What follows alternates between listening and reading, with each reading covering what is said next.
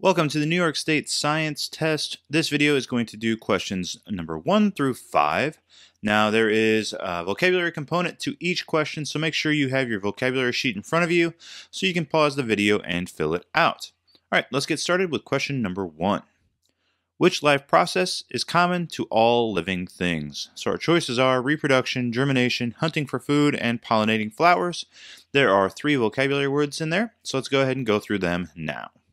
To reproduce is to produce new individuals or organisms of the same kind. For example, fish reproduce to make more fish. To germinate, when a new plant breaks out of the seed. And pollination, the transfer of pollen to allow fertilization. So, now that we've gone through that vocabulary, which life process is common to all living things? Well, it's a pretty good question. Let's go ahead and go through each answer one by one. So, is reproduction common to all living things? Maybe. Germination? Well, people certainly don't germinate, so that's out. Hunting for food? Plants don't hunt for food. That's out. Pollinating flowers? Again, just think about us. People don't pollinate flowers. So our answer, the only one left, is reproduction. All living things must reproduce, or else the species would die out. Okay, very good. Let's go to question number 2. A skunk's odor is unpleasant to other animals. A monarch butterfly's coloration warns birds of its bitter taste. These adaptations help these animals to do what? Well, we have some more vocabulary with question number 2. So let's go ahead and check it out before we try to answer this question. Adaptation is a structure of behavior that enables an organism to survive in its environment. Okay, by defining adaptation, it really helps us to understand this question. So again, these adaptations help these animals to find water.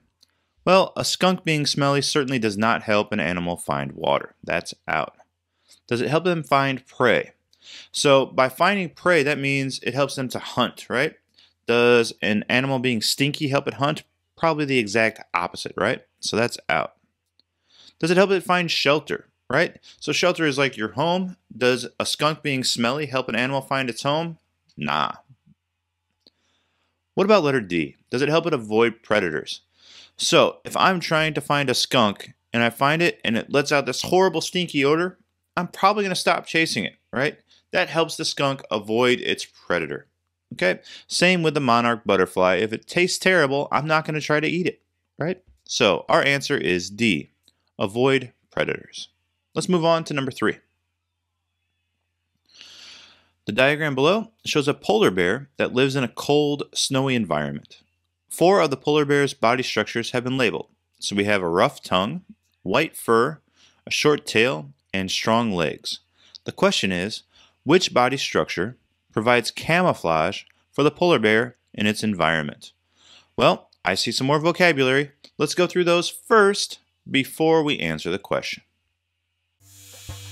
Camouflage is the process of animals changing their colors, patterns, and shapes to disguise them from predators or prey.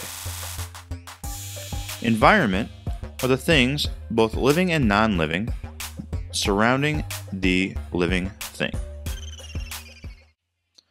Okay, now that we know what camouflage is and what an environment is, we can certainly answer this question. Okay, which one provides camouflage? So the tongue you can't even see. That certainly doesn't help it blend in, right? So it's not camouflaged. All right, so it's not A. What about strong legs? Well, whether the bear has strong legs or weak legs does not help it camouflage, right? I can still see it whether the legs are strong or weak. A short tail? Well, I guess a short tail is harder to see, but it doesn't make like the whole bear disappear, right? Our real answer is D, white fur. If the bear is in a snowy environment where everything is white, right, white fur will help it blend into its environment or be camouflaged. Very good. It's the same with a brown bear in the forest, right? If it were a white bear in the forest, it would stand out like, oh, look at that bear, I see it. It's white and everything else is brown or green. Whereas a brown bear in the forest kind of blends in with the trees and the dirt.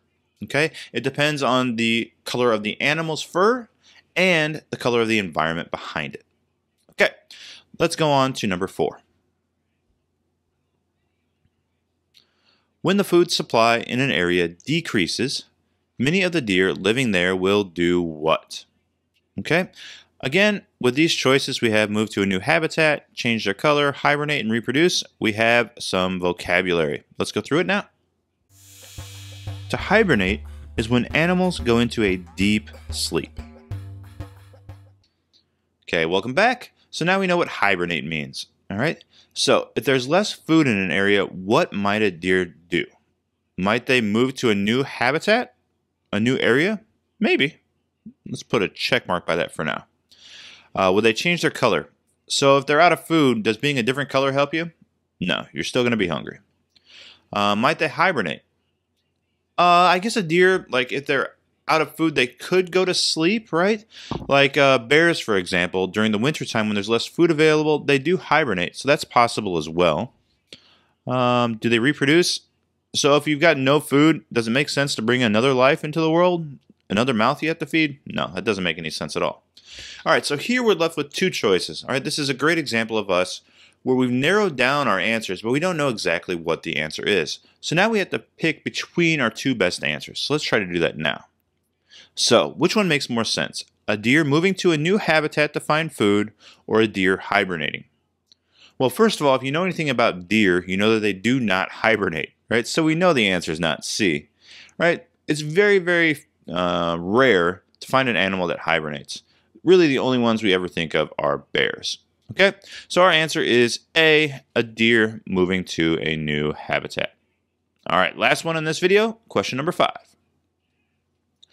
The diagram below shows the growth and development of an oak tree. Okay, so we have what? A seedling, a young tree, an adult tree, and an acorn. All right, so basically we start with anywhere in this map, right? The seed, the acorn, turns into a seedling, turns into a young tree, turns into an adult tree, and they drop an acorn, and we start all over again. Okay? So they want to know, this is an example of what? What does this diagram show us? Is it a lifespan, life cycle, food chain, or food supply? Well, of course, there's more vocabulary here, so let's go through it now. A life cycle are the stages of development in a living thing. A lifespan is the duration of existence of an individual. And a food chain is the path of food from one living thing to another. Okay, welcome back. So let's go through these answers one by one and see if we can eliminate anything. So a lifespan. What was a lifespan again? It was the duration of existence of an individual. So you can call like a tree an individual. Does this show how long it lives? Not really, but I'm not prepared to cross it off yet. A life cycle. What was a life cycle again? Let's check it out. The exact definition. A life cycle is the stages of development. Well, this certainly shows the stages of development. I like that answer a lot. Okay, the food chain. There's no food chain here, right? A food chain is where you have like a cricket that's eaten by a fish that's eaten by a shark, right? That's more like a food chain. So that's out. Food supply, there's no food supply here again. There's no food. So again, lifespan shows how long something lives, right? Usually it's a comparison between like how long a person lives or a dog or a fish, but that's not really what we have here. We have a life cycle showing the different stages of development. So our answer is B. Okay, I hope those explanations helped. In the next video, we will do questions 6 through 10. See you there. Bye. David is 10 years old.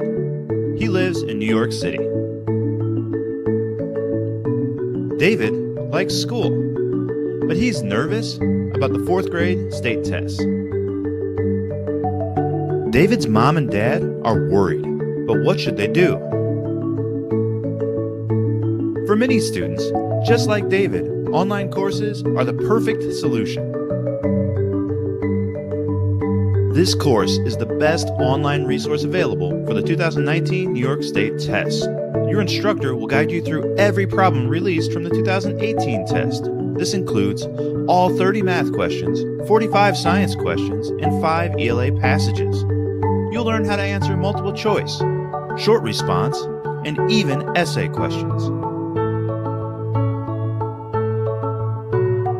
students like David will be more confident, better prepared, and less stressed about the state tests. Sign up today and watch your child excel on test day.